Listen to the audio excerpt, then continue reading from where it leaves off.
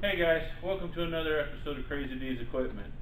So before we get started here, I just wanted to say to you guys real quick that we now have a series of Q&A videos that I'm going to be doing for the fall and the winter. They're going to come out on Saturday, bright and early Saturday morning. So if you guys are interested and want to watch those, please tune in and catch that series of videos.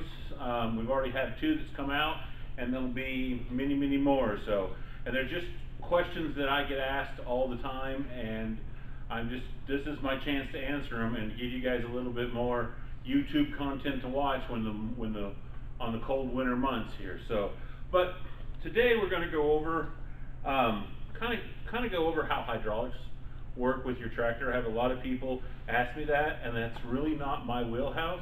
It's more of the doc's wheelhouse. So today the doc and me are going to try to kind of give you a base knowledge of what's going on with the hydraulics on your tractor.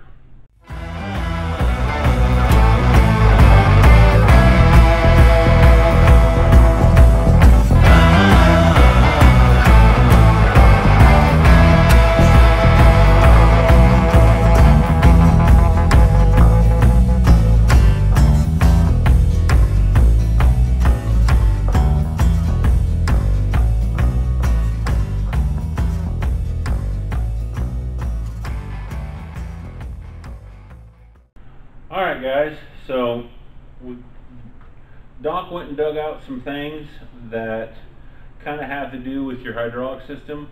We have a geared hydraulic pump. We have what's called the, what is it again? Valve. Your hydraulic valve. That's your controls for your hydraulics. And then a cylinder. I think what first we're going to start with is you might as well start at the beginning, I guess, and that is with the pump that provides your hydraulic pressure. So this is a big old gear pump out of I think an old honey wagon. But explain how the pumps work and that kind of stuff, and what different kind of pumps there are, Dan. Okay, well, with the gear pump, you have like 2 gears that spline together, and when you turn them, it pulls the fluid up in, and then it, of course, pumps it out. With pumps, there's 3 main pumps you'll probably run into, and how to identify that you have one of the 3 pumps. Like with this gear pump, you can see it drives, it's offset. It drives from the side. You have, of course, gear, and then you have vane and piston type pump. And a piston type pump is kind of what you find that runs your 3-point in your 8-in, 9-in, 2-in Fords, right? And John Deere used them on the 10 and 20 series. Okay. And that's just a piston that's being pressed by one direction or the other by the hydraulic pressure, by the oil, right?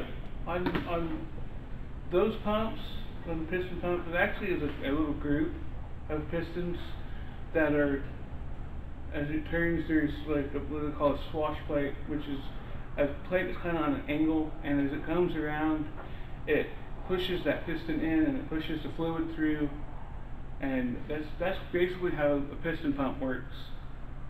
Okay, and then a vane pump?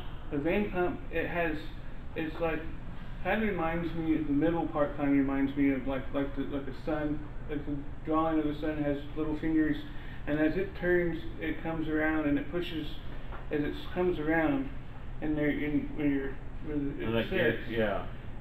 comes around and it slowly pushes the little fingers in because it tapers down towards the hole, and that's how you get your pressure on those. And that pushes the oil through those little fingers. So, and then you said a gear pump is just it just kind of works like like a vacuum. Is that kind of like a vacuum when they're turning? It sucks oil and then it turns it out. So on that note, most of the other 2 pumps that I talked about will have something like this somewhere in the system, because they will not see themselves very well. They will, but not well. Okay. And so there'll be a geared pump somewhere along that system that actually gives you your hydraulic pressure for your thing. So I guess we move on here. Now this is the valves that is used to control your hydraulic pressure. So how does one of these work and stuff?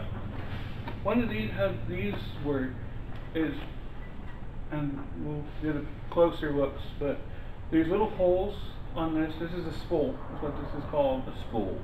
And as you push it one direction, it opens the hole and lets the fluid go through, and then because you have the spring will pull it back, and then you go the opposite direction, it'll let the oil go the opposite way. So when you're doing that, it'll controls which way your cylinder goes. And then I guess we get down here to the cylinder. How does one of these work? And this is a pretty good sized one. Actually, I think this is a trash truck cylinder, but still. Yeah. How does one of these things work?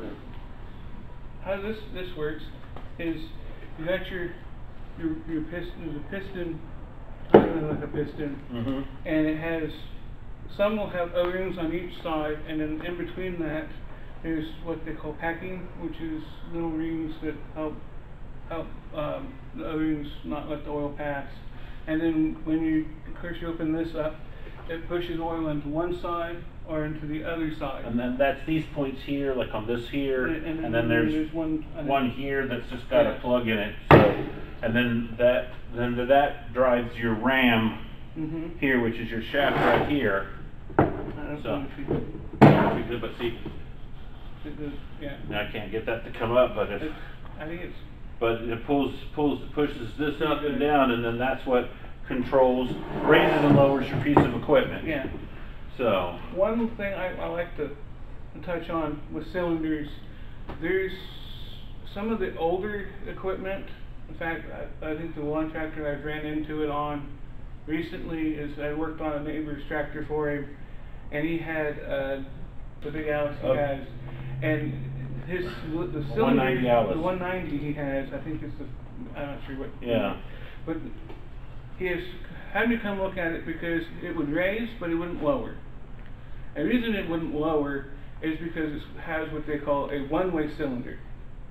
Okay. And a one-way cylinder, instead of having a line on each end to drive it, it has a line on one end and it pushes it out, and then the other end is just like a little filter type thing, and it uses gravity to push it back in. Okay. And what was going on with Howard's tractor? Howard didn't realize that was what was going on. So that's why it was just had to be gravity down. It's gravity. Well, it's the gravity 8 and 9 Fords are gravity down, and so is that that 300 utility, right? Yeah. So your older tractors, majority of the time, you're going to find gravity down. You're not going to have pressure either, right? I know a lot of people ask, well, do I have ground pressure on my 3-point? And the majority of old tractors, is that not?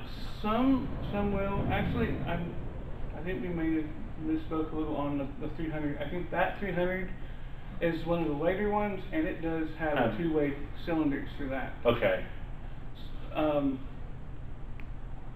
Yeah. So. And then what are some of the things maintenance-wise people should look at, on their further 3-point or further hydraulic systems that on their tractors that you would recommend, things that you should do so often? I know a lot of you guys need to pay a lot of attention if your lines are if your hydraulic hoses are getting cracked and that the rubber's peeling off and you can see the metal winding, because they're kind of like a steel belt tire. They have a steel mesh inside those. If you can see that, it's time to replace that line, because that line's going to blow, and it's going to blow under pressure, isn't it, Dan? And you're going to have a heck of a mess, or you're going to end up hurting yourself. So, and we have had plenty of hydraulic lines blow, and had cleaned up some pretty nice messes. Yeah. For sure, haven't we? So when I was going through school, we had one that blew, and the teacher took a piece of paper and ran it through that stream, and it cut that paper like it was like a sharp knife. Like a sharp knife.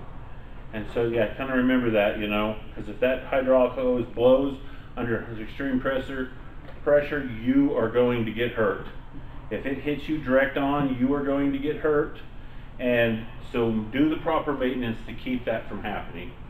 Change out those hoses. They're not that expensive. Most of the time, you're going to spend at the most $100 replacing some of the longer hoses.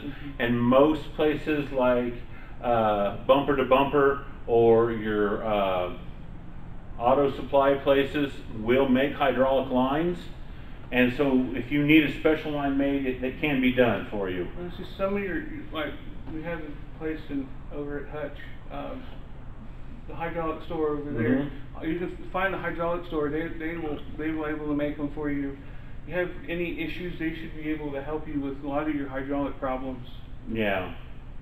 So, but I think that kind of covers the base what you wanted to cover, and just kind of answer some of the questions that have been asked of me. Later on, Dan will probably go a little bit more in depth into how each and every pump works and stuff, but this was just kind of a brush over, just kind of give you guys some ideas. I know a lot of you have asked, so, but you know, thanks for, you know, tuning in. If you want to follow us on social media, you can go to Facebook, or you can follow us at Omega Ag, and you can see what's on the lot. Or you can go to Instagram, and we'll be posting pictures of tractors and stuff that I've come across there. Also, you can go to Facebook and find us at Crazy D's Equipment, and there'll be whatever Dan's working on or whatever we're working on. I'll have pictures there, plus pictures going way back. But and the most important thing, guys, remember to subscribe. Remember to hit like and hit that bell icon, and so you know when the next videos come up. And thank you guys once again for coming to another episode of Crazy D's Equipment.